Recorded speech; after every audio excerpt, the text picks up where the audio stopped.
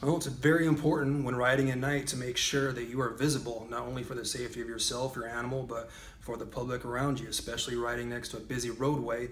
You have the responsibility to make sure that you're seen so you don't cause any type of horrific accidents. Unfortunately, this was the case in this horse, and the horse was injured and fatally injured.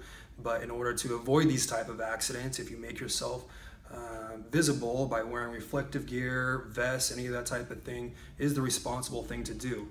Even more responsible is to make sure that you're not riding in a heavy flow traffic area. It's very difficult to see at night, and you're causing a danger not only to yourself but to the public.